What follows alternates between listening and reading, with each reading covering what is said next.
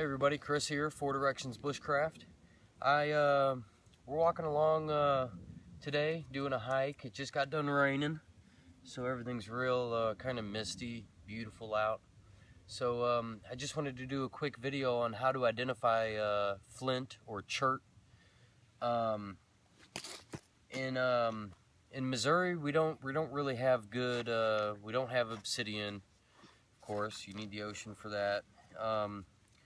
Unless you buy it, but we don't have really good like Georgia chert or Florida chert, Texas chert, stuff like that. We have it's kind of, I mean, it's chert that you can obviously use for arrowheads. You can make a lot of stuff here in Missouri. It's usable, but I wouldn't say it's like high grade like chert that you would get from Oregon and stuff like that. But anyway, the chert that we have, I nap arrowheads out of. I heat treat all of it. I'll do a video on that a little bit at a different time. But we're just walking along the trail, and I mean, you can find chert almost everywhere, flint almost everywhere. And I wanted to do a quick video on how to kind of pick it out from other rocks.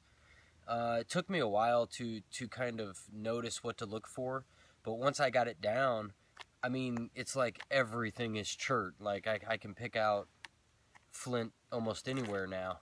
So let me tell you some of the signs that I look for in a rock that I can tell without even taking a flake off of it. I can tell that it's a pretty good piece. So I picked up a couple of pieces just right here along the trail, and I'll take the camera and we'll do a little searching with you as well.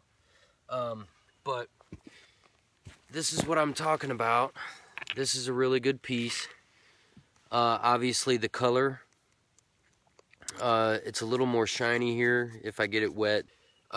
Without even taking a flake off of this, I can tell it's going to be good. Obviously it's real sharp right there, real sharp edge. Same thing, it's a little more glassy on the inside.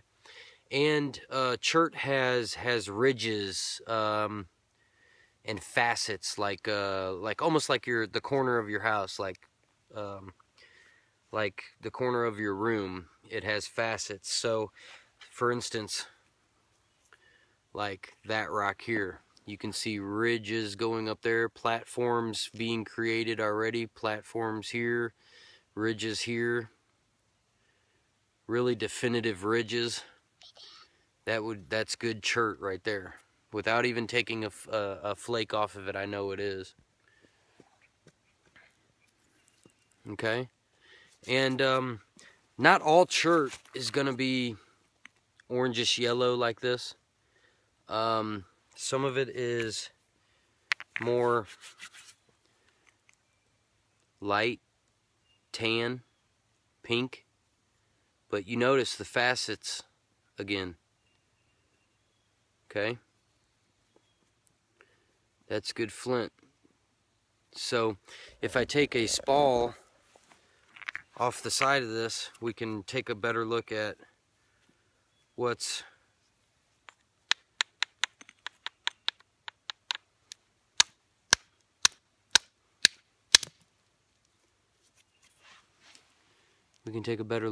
in the middle of that. Real nice flint there. And look at the piece I knocked off, see? That right there, that can skin a fish, maybe even a squirrel if it was a little bit bigger. You could put that between two sticks. And make a cutting edge out of it. Lash it together with the paracord, make a cutting edge out of it just as it is. So that's just one flake off of this. See if we can't knock another one off of here. This is not a hammerstone that I brought from home or anything. I just picked it up off the ground. You can use almost anything. Let's try to knock another piece off of this and see what we can find. Well, I busted it all the way in half. But that's what the chert in Missouri does a lot. It has a lot of cracks, it has a lot of air pockets in it, and it just busts right in half a lot, especially if you don't heat treat it. When I heat treat Missouri chert, it sometimes breaks in the heating process in the homemade kiln that I have. It sometimes breaks in that, but I mean, look at that piece. That's sharp. That'll cut you straight to the bone just as it is. So that's the flint or chert that we find on the trail. This is a really good piece. If I didn't have so much at home, I'd take some of this home and nap it out. But again, the reason I heat treat it is it gives me longer flakes, longer shock waves through my flint, and it makes it easier. It turns it into kind of like ceramic a little bit, you know, real brittle. And it changes colors. It changes the colors of the stone as well. Normally they turn pink and red when you fire them. Hey, let's go, Cyclone. So, Missouri chert. Let me kick you back on and we'll look around along the trail and I'll tell you how to point it out, okay? Alright everybody, so let's look. So, just by scanning the ground real quick, I can kind of see that a lot of this is chert. That would be good. You can see the facet there and the color of it. This one might not be too bad, I don't know. A lot of this is trial and error. You got to pick them up, spall a little section off and see if it's nappable. That might be a good one. That's a red one. That looks good. Let's see what else we can find. This one right here next to my foot. That looks like a good little piece right there too. It's got the facet there, and there, and then that color.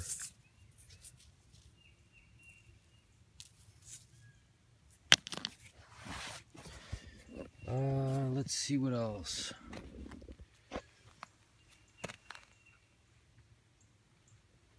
Here's a bigger one over here. But I can tell that this one, if you nap a piece off of that, it's going to break all up into little bitty pieces because there's no definitive facets on there. There's too many little ones. So if you bust that, it's going to bust into a lot of pieces. The more you take spalls off of flint, the more you'll learn which ones are good.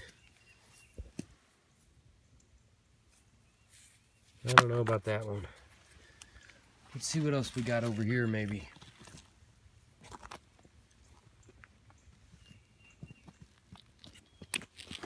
So here right above my bag is some different kind of flint or chert.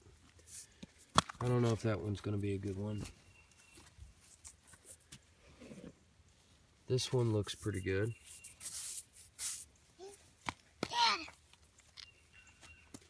That's a good piece that Brandon just found.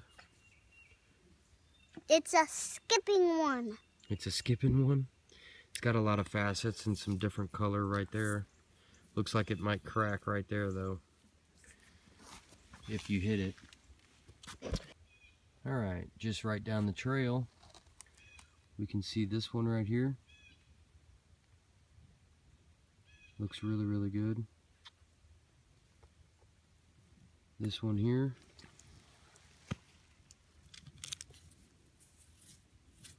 The colors and all the facets that it has. And those on the back, that's probably going to be a really, really good one. Lots of platforms, natural platforms already. Really good chert. This one. That one might break up. I don't know. This one here. But they're just all along this trail. So, thanks for joining us on how to identify chert. Go out and experiment yourself, and just knock pieces off, small pieces off of different rocks, and so you might even find some arrowheads that somebody else, Indian made, or somebody else made years ago. So this has been fun, and thanks for your views, your comments, and support, and we'll see you on the next one.